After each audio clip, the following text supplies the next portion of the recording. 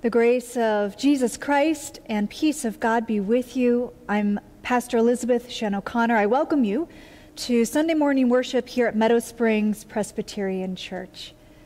As we gather our hearts together on this day of worship, I begin with just a reminder to our faith community, those who connect with us here at MSPC, that today at 11 we have our annual congregational meeting. It will be a virtual meeting, and you have the connection information in your Sunday email. So please check it out. Please join us.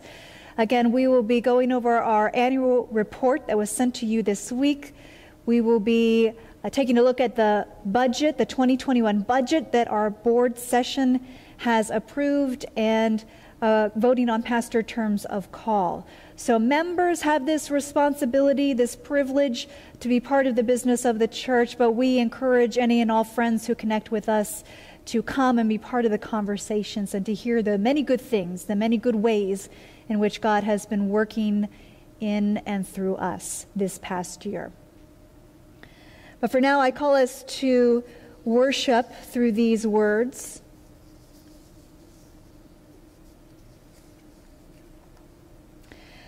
Friends, let us gather this day in silence and hope. We wait for God's word for us. Let our hearts and spirits be open. God is our strength and salvation. Let us wait patiently for the Lord. With willing hearts and spirits, we wait for the Lord. Let us pray. O God, you are our light and our salvation. Living in your presence, we have nothing to fear. Open our hearts to your word this day. As we hear the story of the call of the first disciples, make us ready to follow Jesus on whatever path he leads us.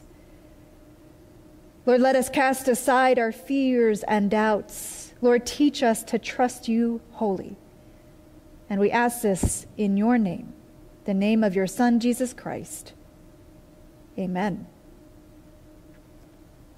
Friends, let us join our hearts together this day as we worship a God who loves us, a God who is trustworthy.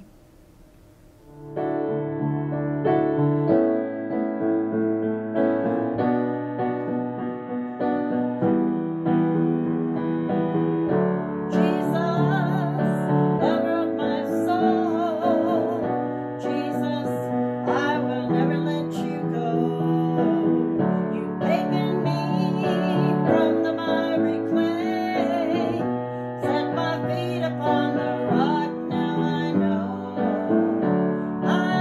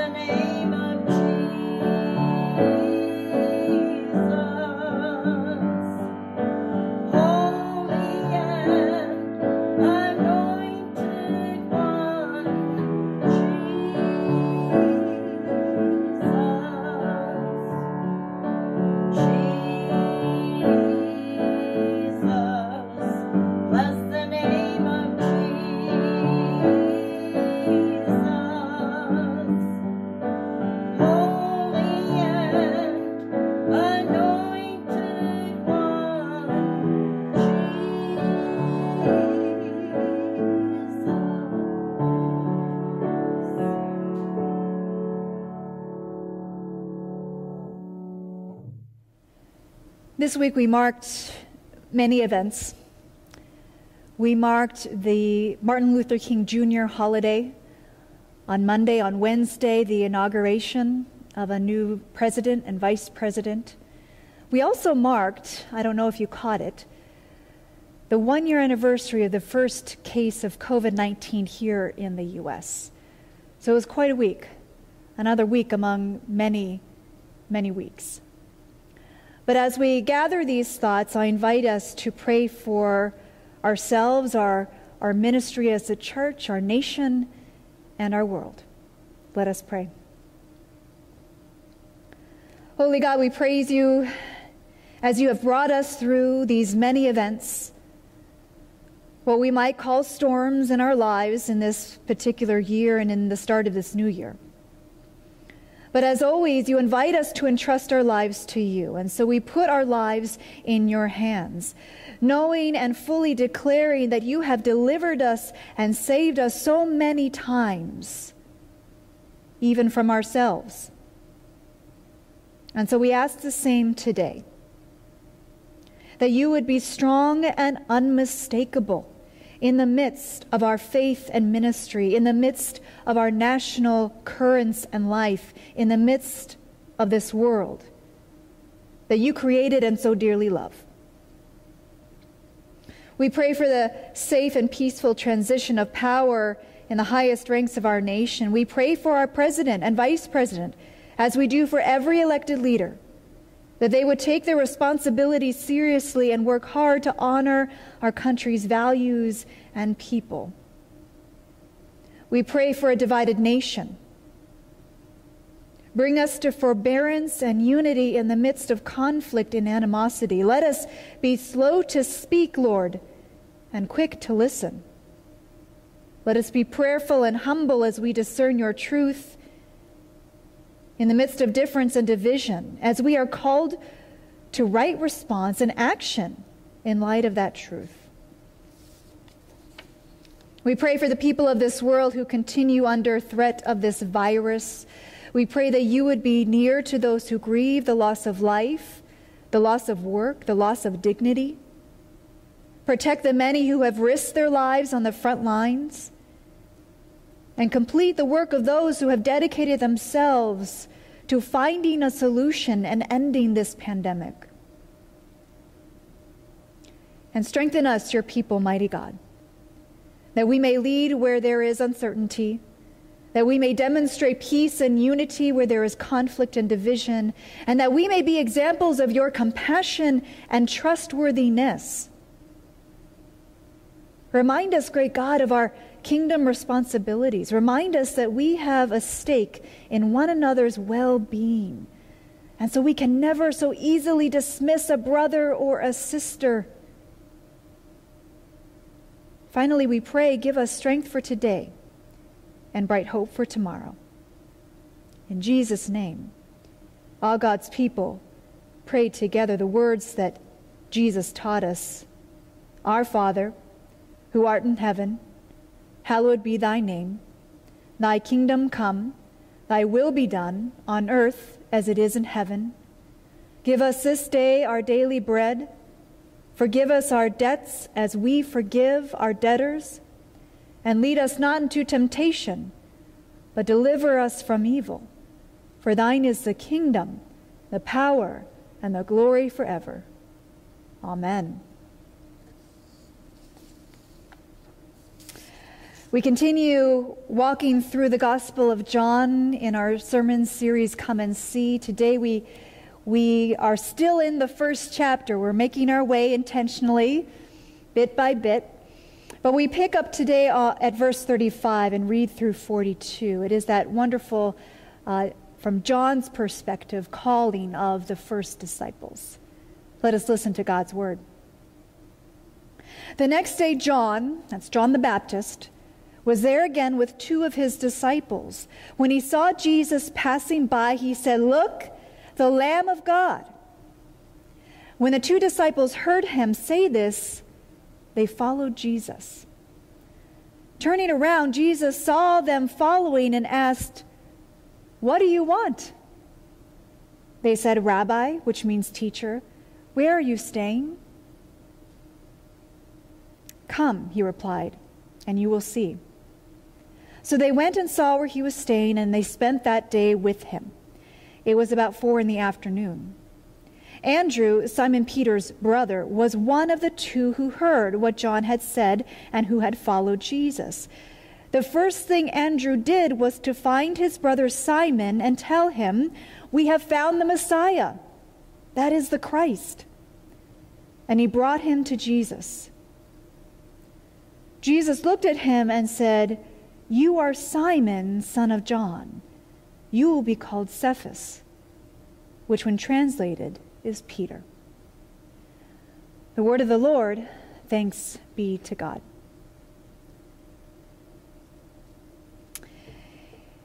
In a seemingly small but significant gesture, John the Baptist points and proclaims another, the Savior.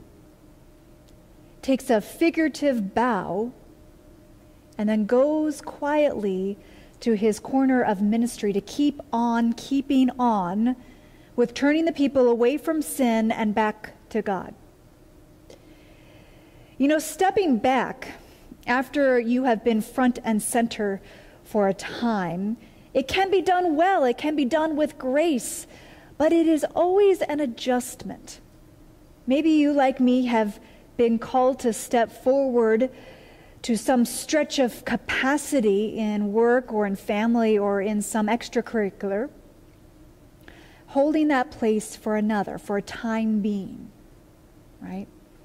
And when the time came, the person stepped back in, or a new person stepped in, and you were asked to step back to the role that you occupied before. Have you had this experience? It can be done well. It can be done with grace. But if we're honest, it is an adjustment. Let me be clear, this passage, while it signals the rise of Jesus and the stepping back of John, it's not the Baptist's swan song. John continues to do the work God has called him to do. John continues to teach his disciples and to help the people become clear about what is expected of them and who is before them. John's witness has been unfolding intentionally since we first heard of him. Right? He began life as a twinkle in the eyes of his mother and father, angelically announced to be set aside for greater things, removed to the wilderness to focus his thoughts and to clarify his ministry, and then a return back to public life to start the hands-on ministry. And then now, as we have been reading, directed everyone's eyes toward the horizon to see Jesus, the Messiah. Intentional, step-by-step witness. As we've been talking, for John to be effective in his call and in his ministry here, he must tackle any spike of self-importance, any spike of self-ambition. He's got a job to do, and it entails Jesus' name being circulated above and beyond his own. He's gained some renown. People know this John the Baptist, calling people to repentance. But what's called for now, what's demanded of him now, is to put forward Jesus and Jesus' name above and beyond his own. But he's not altogether out of it. You know, he'll come up now and again as a reminder that witnesses have work to do, and there's no retirement in it.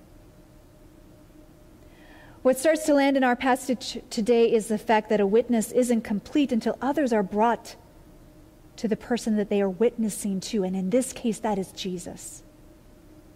Two of John's disciples become interested in what interests John.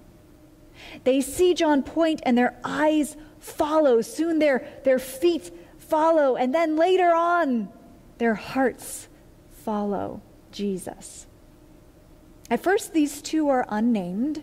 Further on, we learn that one is Andrew, one of the 12, and that he involves his brother Simon, who becomes Peter. In other Gospels, we see Jesus calling his followers literally from their boats, from their places of work.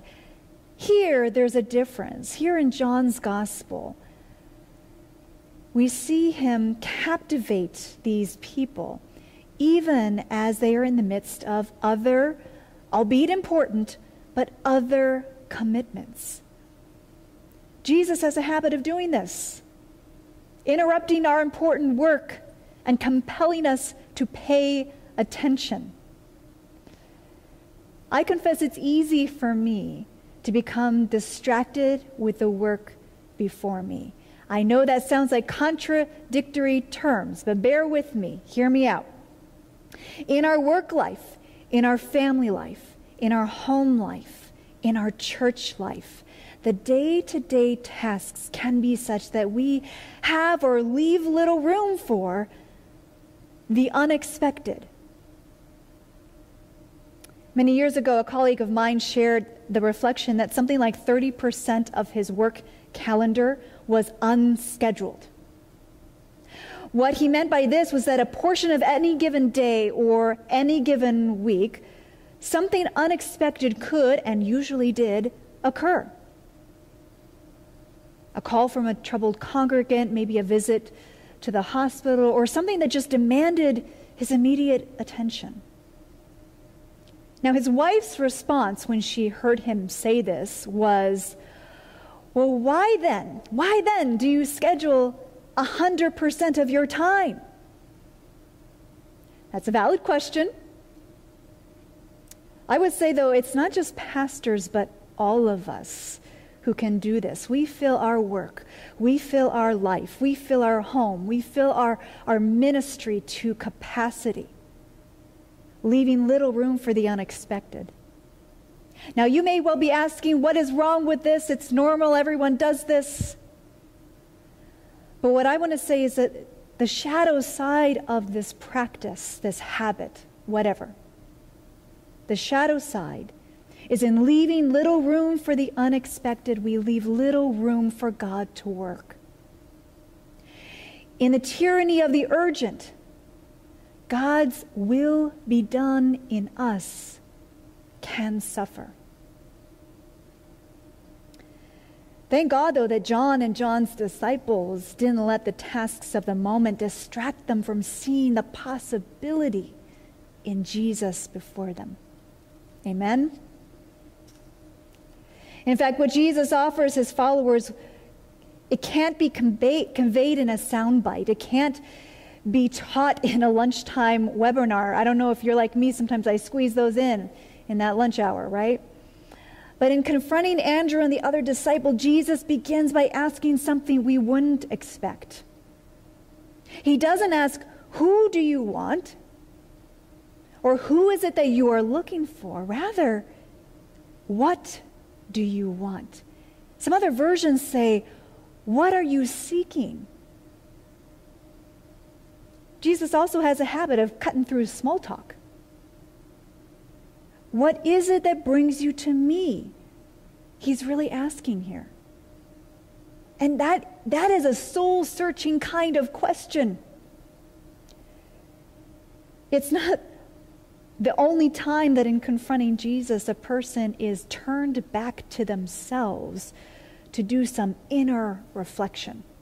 Happens quite a bit in Jesus' encounters. In confronting Jesus, we too have often been compelled to see ourselves, to search our hearts, to refine our desires. I have to think Andrew and his friend might have been hard-pressed to come up with the words in response to such a question. They sort of come off in the story as two who are simply caught up in the moment. Maybe they don't know what has brought them to Jesus exactly. We don't always, that's for sure. We don't always know what brings us to Jesus, what brings us to church, what may bring us to a time of confession, sometimes we're at a loss for words. But it's still an important question to ask. What are we seeking? So maybe that's why they don't answer. They can't find the words in that moment.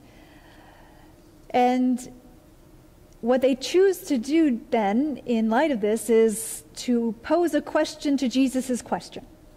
Teacher, they say, where are you staying? This goes deeper than asking for a hotel recommendation. They're interested in staying on with him for a little while. They have some sense at least that getting to know Jesus and what he's about won't be quick work. And Jesus, true to this conversation, doesn't offer the quick fix, but rather Jesus offers that invitation that we've been hearing repeated over and over. It's become a refrain early on here in the Gospel of John. Come and see. What they'll find in time is that the answer to their question about where Jesus dwells will be both a confession of his and his condemnation. You see, when Jesus gathers his disciples together for their last meal, he'll speak to this very thing, where he dwells. And for that, he uses the imagery of the vine and the branches. Do you remember this? It says, I am the vine, and my Father is the gardener. Remain in me, as I also remain in you. No branch can bear fruit by itself. It must remain in the vine. Neither can you bear fruit unless you remain in me. I am the vine, Jesus says, and to his disciples, you are the branches. Now remain in my love. If you keep my commands, you will remain in my love, just as I have kept my Father's commands and remain in his love.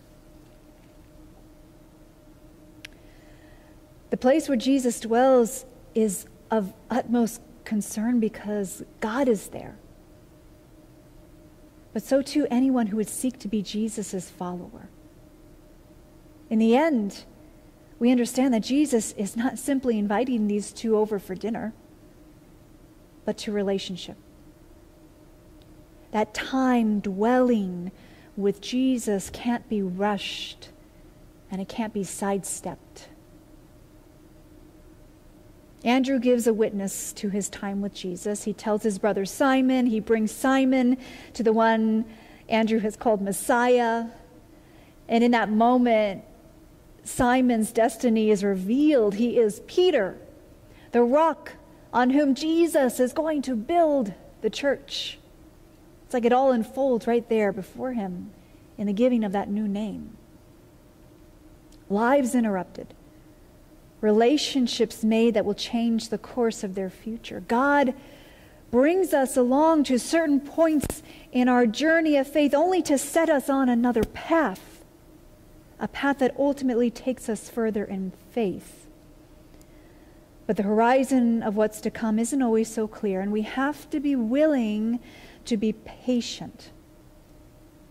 You know, decades ago, there was a study done of children where those who were offering the study put one marshmallow on a plate before various children. But they told them that if they waited 15 more minutes, instead of one marshmallow, they would get 2 marshmallows. This study, which, as you can tell, measured self or delayed gratification in children, found that the children who chose to wait, who chose to be patient and get those 2 marshmallows, grew up with the same characteristics that were correlated with achievement in school and achievement in life. In some other words, there was a connection, right, between that ability to wait and be patient, to delay that gratification, that blessing of the marshmallows, and their ability to work hard and endeavor, perhaps even against all odds, at a later point in their lives. There are no quick fixes in faith. as much as we would pray for them, wish for them, long for them. Those stories are rare. Coming to saving knowledge of Jesus Christ doesn't resolve all of our problems or make us better people in the instant that we believe. We are, however, invited into a relationship that will, if we let it, change the course of our lives and bring us to deep joy and to rich blessing. If we let it. Because nurturing relationship takes time. And it can never be sidestepped. It can never be rushed. Friends, as I close out on this portion of our worship, I invite us to confession. Would you humble your hearts with me as we put our lives and open our hearts before our God? Let us pray.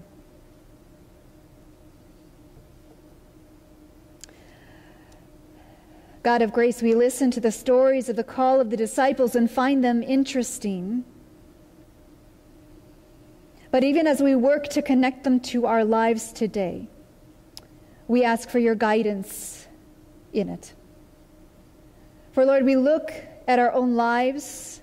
We believe that we could not leave everything, not leave those commitments, as we hear told of these disciples in our passage today. We have many responsibilities, many ties which keep us from following fully, but God, you are persistent. God, you understand our confusion and doubts. God, you continue to call us to be in ministry and mission in this world. Now, it may not mean leaving everything behind, but it does mean, and we hear this in your word, being willing to serve wherever you call.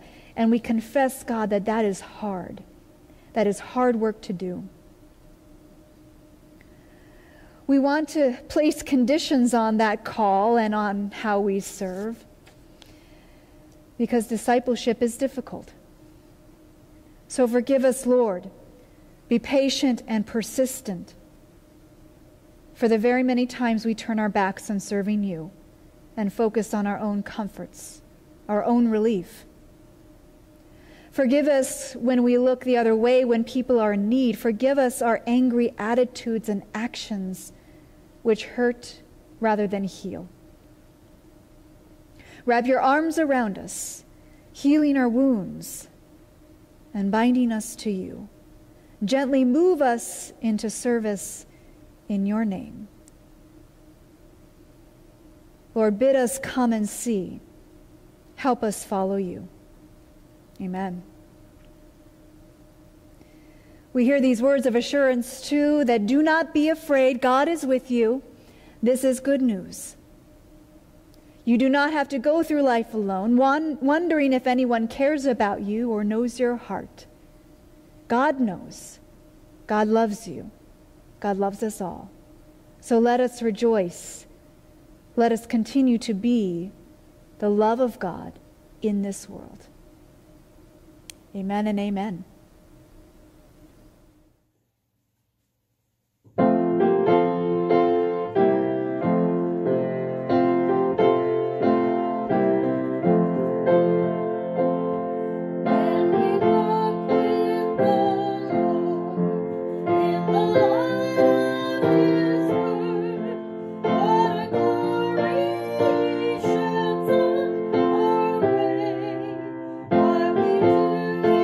do is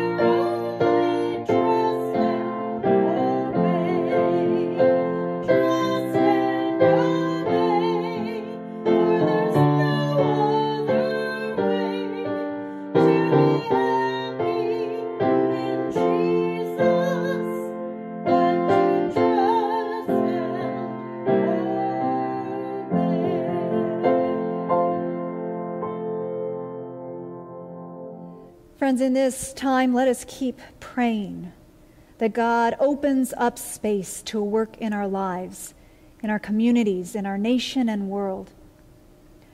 Let's pray there will be more God in our lives, not less. More opportunities, not less. Many new occasions and turning points on the journey that teach us new responsibilities that we may live up to them. And now receive this blessing, people of faith. May the Lord bless you and keep you. May the Lord make his face to shine upon you and be gracious to you.